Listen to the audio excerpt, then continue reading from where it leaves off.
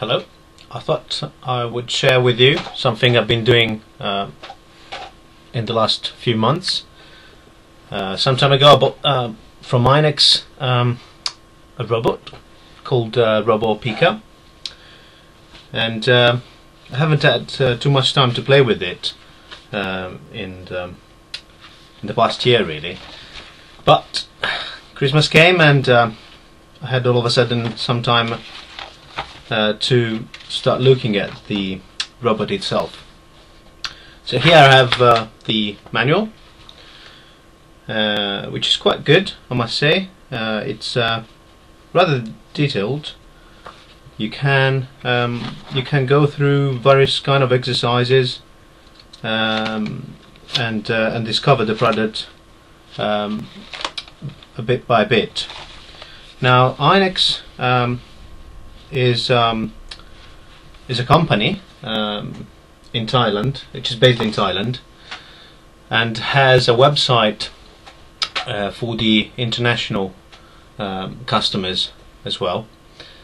And you can find all sorts of information there about their products. They have some good things, mostly educational, really, at various level.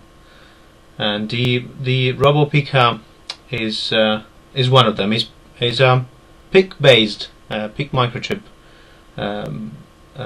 robot, and is based on the 16F887 microchip, which is probably not the option I would go for nowadays, but it is still pretty good for what these robots has to do. It comes with various bits and pieces, which I'll show later on a different cam. This is the PIC kit programmer. It isn't really the original PIC kit, but since the project is an open source, these guys made their own. So really, with the robot itself, you get even this programmer, which you can reuse for other purposes, of course. Together with the robot, you get a little remote control, which is also PIC based, and I'll show you this later on as well. It doesn't do much. It really allows, with one of the programs, to go forward, left and right, and then backward. That's pretty much it really, and it's infrared based, of course. Let me get the robot and I'll show you some more of it. So this is the robot itself, already built. It isn't quite the standard configuration, this one. I was messing about with it, changing a few things. The first one being that I'm now driving it with Bluetooth, and the distance sensor is now installed on 2 servo motors. But let's focus on the robot itself. It comes with 2 motors, which are just not normal brushed motors, and they are powered by let's see if I can show it. Yeah, 4 AA 1.5 or 1.2 if you use the rechargeable batteries, which are sitting at the bottom of the PCB of the main board. It has an ISP connector,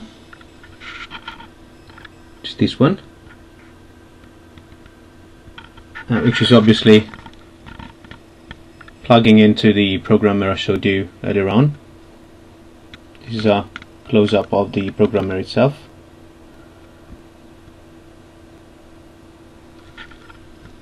And then it has got connectors for the various ports offered by the 16F887 on both sides, really.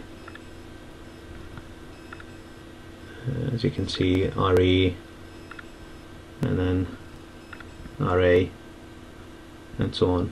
So there are 2 buttons just to start the program, stop the program, do some form of control, and 3 ports for the servo, and then 4 ports for the motors, for the DC motors themselves. One which will do the forward of the motor, and the other, if you plug it into the black connector, I think it does the forward. If you plug it into the white connector, it does the backward, or vice versa. But they're just one the opposite of the other, and obviously the motors are one in the white and one in the black.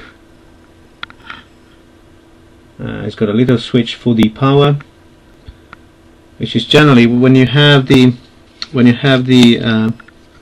infrared sensor. This one, when you have the infrared sensor in place, it makes it a bit difficult to use the power button. It's a bit annoying, that, but thankfully I'm not using it now, so that's out of the way. It has an LCD, which is quite useful sometimes to do a bit of debugging, and well, some exercises are just around showing some values of what the robot reads directly on the LCD. As I said, it has a sensor for distance. It's a Sharp GP 1220, I think. Can't remember the part number, but yet that's what it is. And then at the bottom it has 2 infrared sensors for tasks like following black line. So it's got an emitter and a receiver, and obviously it just reads whether you are over a white area or a dark area. It gives a different value, of course. It also has a speaker, a little speaker here, which can be useful, but is mostly just for fun, I believe. And that's pretty much it. One of the annoying things of this robot is this rubber thing here. It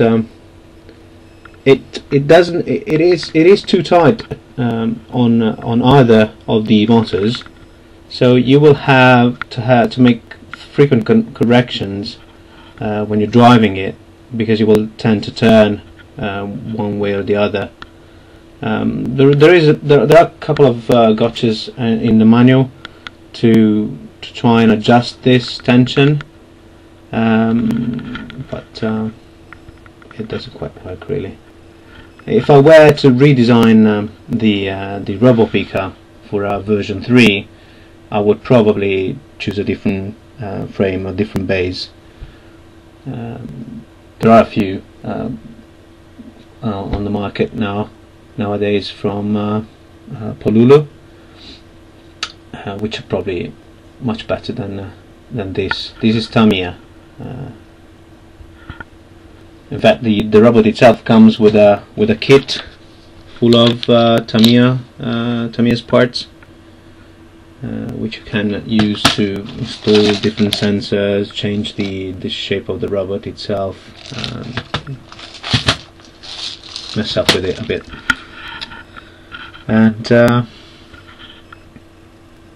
And this is it. I'll show you a bit more of the code that comes with it, and I wanted to put on the website recompile code for a more modern compiler.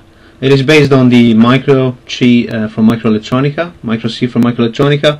but it's been now out there for a couple of years now, the Micro-C Pro, and the examples you get from the website are simply for the old Micro-C compiler, which you still can get from the Microelectronica website, but you know, it's probably not worth using it any longer. So I'll post those ones on the site as well. One thing is worth pointing out is that the manual comes with schematics of how the various components on the robots on the PCB are connected, and it is really useful. I've seen similar thing to onto the Microelectronica development board, which I have the EasyPick, and they have quite detailed schematics on that as well. But this is really focused on the PCB of the robot. So here, for example, you can see that there is the L293D. Probably can't see it because it doesn't focus properly. Yeah, there it is. 293D, and it is quite useful as you go by and try and understand the code that they provide. Try to also look at the schematics and see what really happens and how the circuits are designed. So it is, as I said, the manual is quite interesting. It explains, for example, the PWM operation. I mean, for anybody who's not a newbie on these things, it's probably not going to be too interesting. But it was for me. I have to admit, I have learned quite a lot from here. And if anything, it's a good starting point to search further on the internet as usual. Things are much better when you spend time hands-on, and then you start searching further for the things you don't know on the internet itself. It explains, for example, the way the GPD 1220 works. So the insides of it.